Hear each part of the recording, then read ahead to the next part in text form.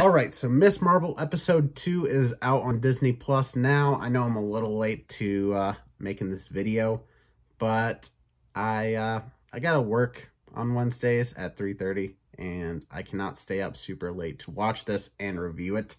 I did stay up late to watch it, but at that point, I'm like, I'm not reviewing this at 4 a.m. because where I'm at, you know, in California and stuff, they have it made. They get these episodes at midnight. I have to stay up until 3 a.m. to watch these episodes. So, yeah, I haven't even watched Kenobi yet.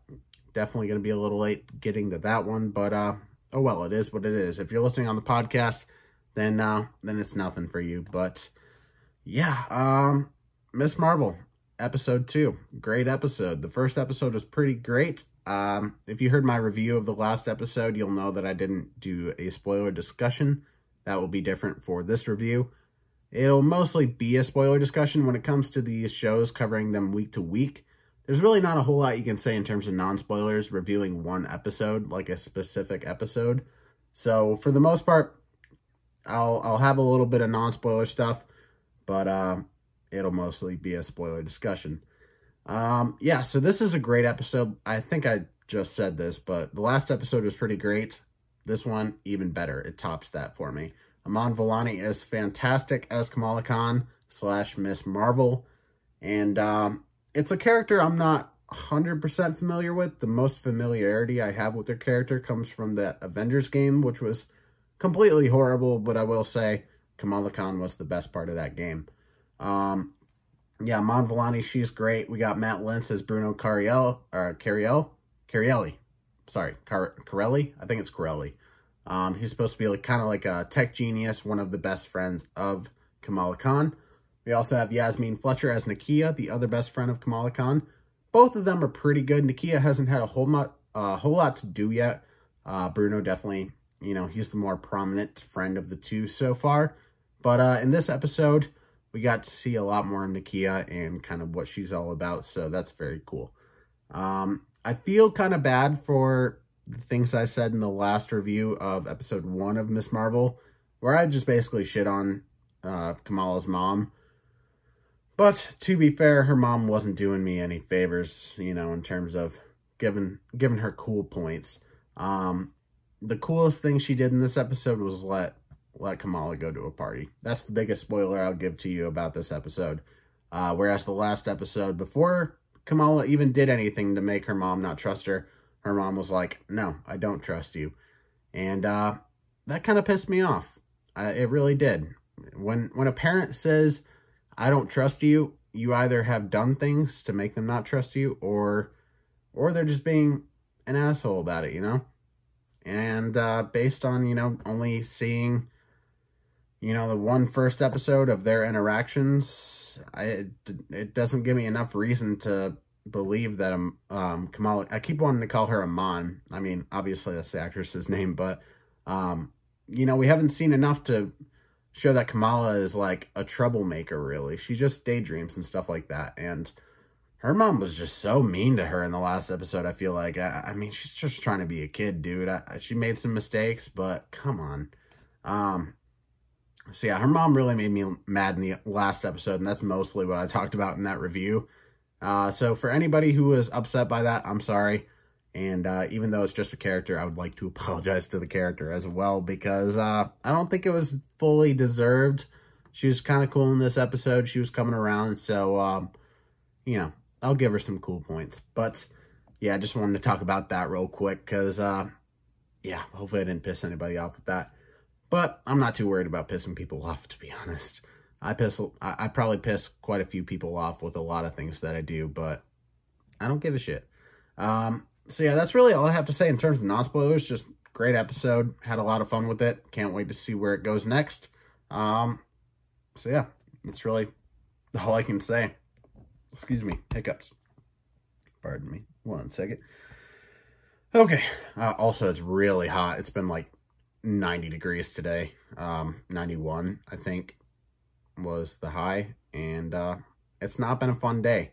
And I don't have a fan on right now. I got 2 lights on me. By the way, I got a cool new LED bar that I can change the colors on. I got this little remote. I can control it with my phone too, but I'm recording with that. So let's just like do a green, you know, red. Got all sorts of cool colors, but I'm doing a purple right now for Miss Marvel. Hopefully that's purple. I'm a little bit colorblind, but yeah, thought that'd be a little cool addition to my videos. But yeah, great episode, like I said. So let's get into spoilers. If you have not watched episode 1 or 2 of Miss Marvel at this point, then I suggest you click off the video if you're watching, or not watching, but listening on the podcast. I'd say skip ahead like maybe 6-ish minutes. I don't think I'll have a whole lot to say, but yeah, you have been warned. So yeah, let's get into spoilers. Starting off at the very beginning, Zoe is now super popular after being saved by Nightlight, which is the new name for, you know, Kamala and her powers, which is kind of funny. It's kind of similar to Night Monkey from Spider-Man Far From Home. But yeah, not a great name, that's for sure. But Zoe is being the popular one. Nobody knows Kamala was the one that saved her. So, of course, the person that was saved is going to be the popular one. So she has a party. She invites the new guy, Cameron, played by Rish Shah, I believe, which he was really great in this episode. Forgot to mention that in the non-spoiler section. I could have probably mentioned that he got introduced in this episode. But yeah, very charismatic, really fun. We learn some things about him at the very end of the episode that I'm still a little confused by, but so far so good. He's a really great actor. He is 28, I believe, playing a senior, which is kind of weird, but maybe they'll explain that, and he's going to be like, oh no, I'm not actually in school, you know, I'm an adult. We'll see, I don't know. There might be some links to, like, Inhumans / Eternals with Cameron's mom, and also they might be related, Cameron and Kamala, so that's kind of weird, but yeah, we'll see what happens. Just, you know, based off of the new Rockstars breakdown I watched and some other people talking about it, I heard that it's possible they could be cousins, which, you know, that's kind of ironic because they were on that date, I guess, at the restaurant, and her cover story when her brother came up was, oh yeah, this is our cousin. And that was a really funny scene, but just hearing about it later and like, oh God, they might actually be cousins. It's kind of weird. But yeah, Kamala, she made a fist with her hard light. She calls it hard light now. Don't love that name, but yeah, she made the iconic fist kind of in a way. I mean, in the comics, it's more just like she's almost like Mr. Fantastic in a way where, like, you know, she can stretch and stuff like that. But it's more of a, you know, cosmic light. But she did make the fist, so I thought that was pretty cool. A couple things that I have issues with in this episode. First of all, I get that I'm literally reading what I wrote down. I get that Bruno is super smart and is good with tech, but how does he have the technology to scan Kamala's, like, biometrics or whatever you call it? Like, isn't that some Avengers level tech? Like, I don't understand. I get he's smart and he got accepted to Caltech, but like, okay. You know what? I won't even ask any more questions, but it seemed a little unrealistic, just a little bit. The training scene has some questionable CGI. I actually saw that scene when she went, Ahmad Vellani, when she went on the Jimmy Fallon show, and they showed that clip of her kind of training and using the hard light to kind of jump from platform to platform, almost like lily pads. And there's a scene where she's like, yes, and it just looks really fake, you know. It doesn't take me out of it at all because I love this episode, but it looks a little fake. As always, great, like, use of practical and visual effects when it comes to, like, text messages and stuff. I love that kind of shit. Let me see here. Seems like Kamala's somewhat getting the hang of things, but by the end of the episode, you see, like, she almost killed a kid on accident, so, yeah. Cameron at the party brings them all home. Kamala gets his number, and then she has that whole dancing scene where she's dancing to Be My Baby. A great scene. I love that. I love musicals, so, like, that felt like a musical to me, and I just love that. Honestly, I'd love to see, like, an MCU musical movie, but not like Rogers the Musical. I would still love to see that, but, like, an all-out musical where everybody's just, like, randomly breaking out into a song. I would love that. Yeah, Kamala's nose starts glowing at school. She goes into the bathroom. Nakia's like, hey, you need a tampon? She's like, no, I think I'm good, because her hand starts glowing as she's trying to grab it. But yeah, Nakia seems like a really cool character. Just things that she's doing right now, you know, oh shoot, what is it called? Is it a mosque that they go to? I'm pretty sure. She is on the board or something like that. She's trying to, I forget exactly what, but basically if she gets, you know, voted in, then she'll be able to actually make some change for not only the women, but, you know, for everybody there, hopefully. She's definitely a feminist. She's empowered. She is awesome. Like that. That being said, like, we still haven't had quite enough from her, and I'm still waiting for Kamala to tell her about her powers, because I feel like until they do that, it's just not going to be as close of a connection, I guess. For me, at least. That's how it feels. Yeah, Zoe got questioned by Agent Cleary and Agent Deaver.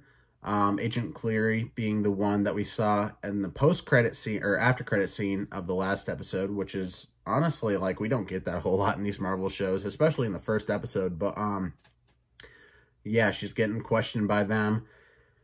And, oh yeah, also Agent Cleary, it's hard to say that, Cleary, we saw him in Spider-Man No Way Home, he's the DOC agent.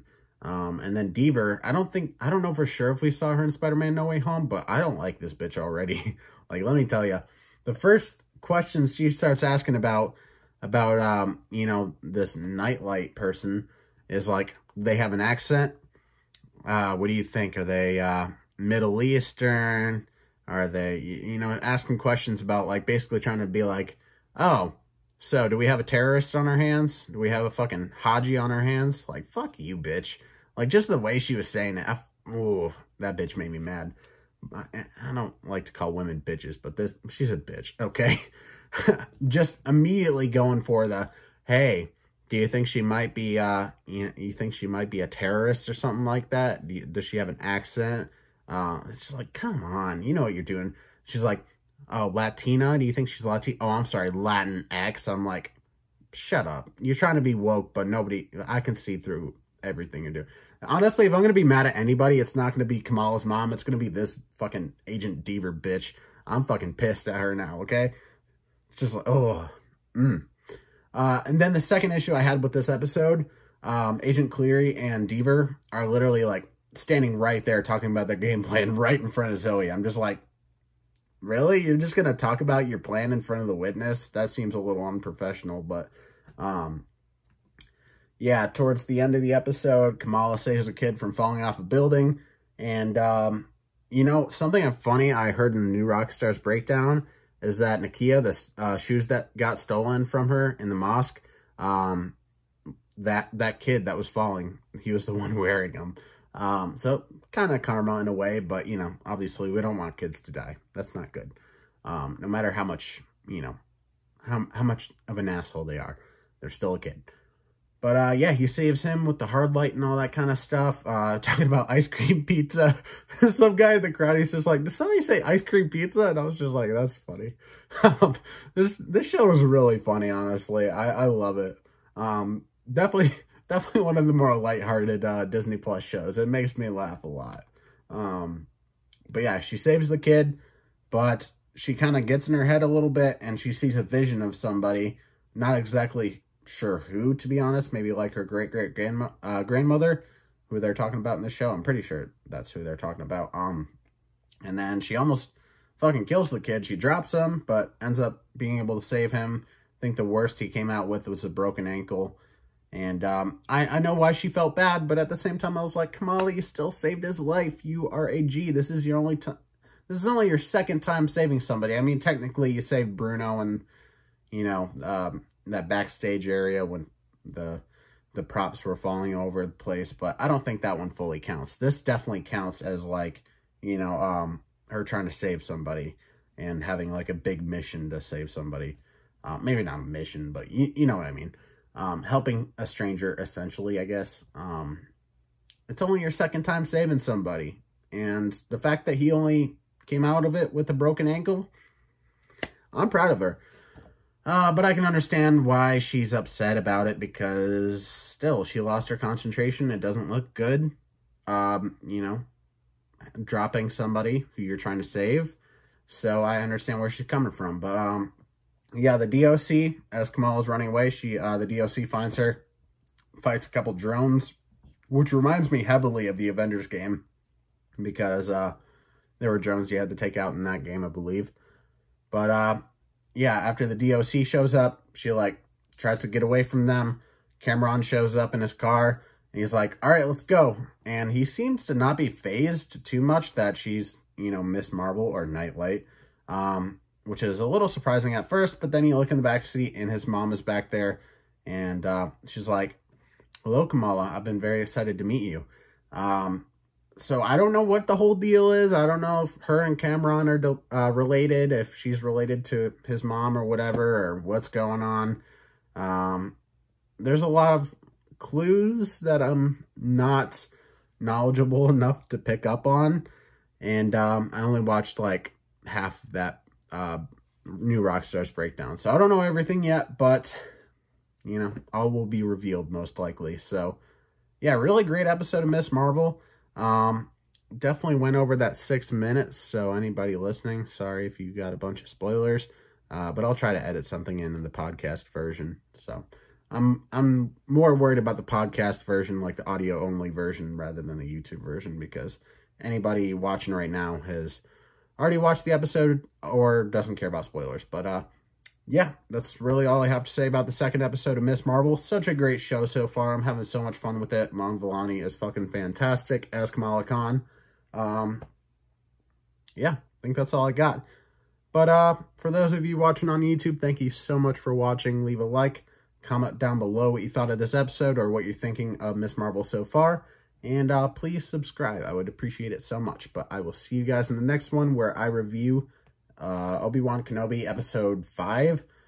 Jeez, I can't believe we're on episode 5 of that already. But yeah, let's head out.